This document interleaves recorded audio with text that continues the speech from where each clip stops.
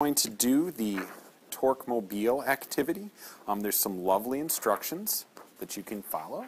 On the back, you'll see that we have a nice setup for where you're going to put your data and your calculations and your final answers.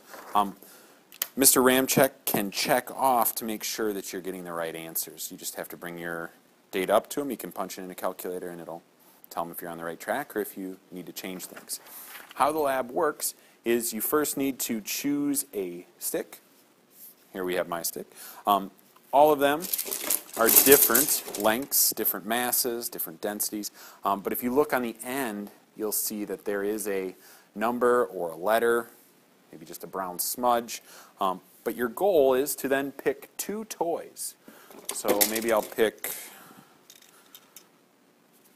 this rocking horse on wheels.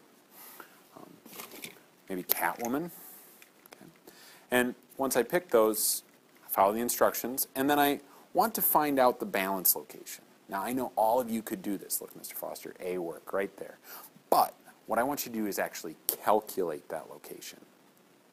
So in order to do that, you'll need to find the mass of Catwoman. You'll need to find the mass of your rocking horse. You also need to find the mass of the dowel. Once you have all those, you'll get some measurements, follow the instructions on the front page, and then you can do your